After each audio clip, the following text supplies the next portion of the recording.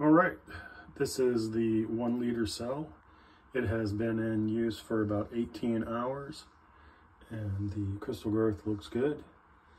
There was one little spindly one, but I think once the silver ions really started to moving around, you can see here that it's pretty nice, man. I'm gonna spin it.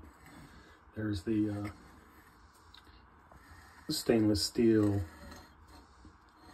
cathode that I had used heat shrink tape on this time. And I put those in a spiral. But man, that looks pretty good, don't you think?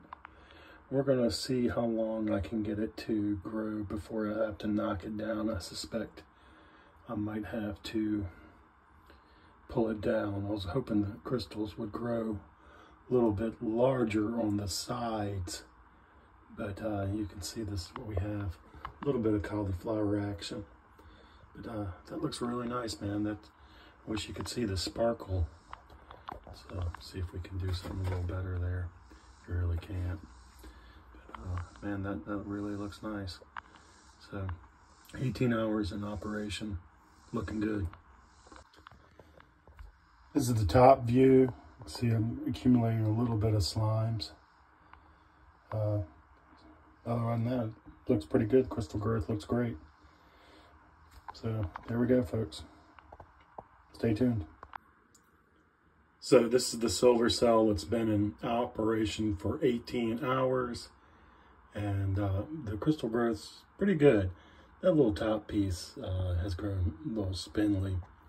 But the rest of them are growing out really nice. I'll probably have to knock it down tonight before I retire. But we're pulling about 2.31 volts, and I've gone up on my amperage just a little. It's at 0.739, almost, 0.8 amps, and that's increased our wattage to about 1.7 watts. We're rolling pretty good. I guess if I was to do this better, I would, use that Diachron bag, but these muslin bags work pretty good. Got moderate slime buildup in there. I don't understand. I thought this was pretty pure. Maybe it's palladium.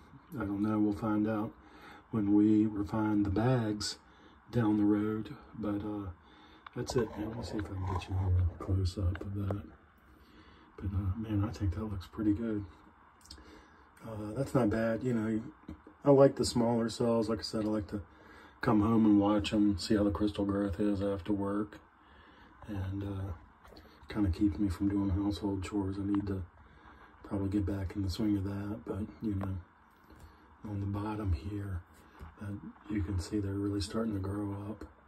It's pretty nice. I did the stainless steel wire ties in a couple of spirals. It's got 2 spirals in it, where we see the middle growth of the silver has really taken off. But that's it. No stainless steel bowl. 1 liter beaker and stainless steel wire ties. Well, we're at 2 minutes. Thanks for watching.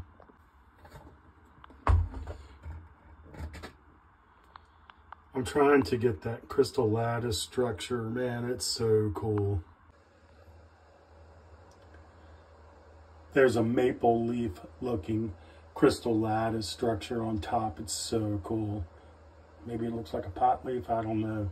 Pot leaf sounds like a better description. All right, and this is the silver recovered from washing out the glassware and filter rinse from the silver cell. We're trying to recover all the silver, but that's not bad. That looks like a decent amount. So, man, we're getting there. We really are. Stick with it. You can do this, guys. It's not hard.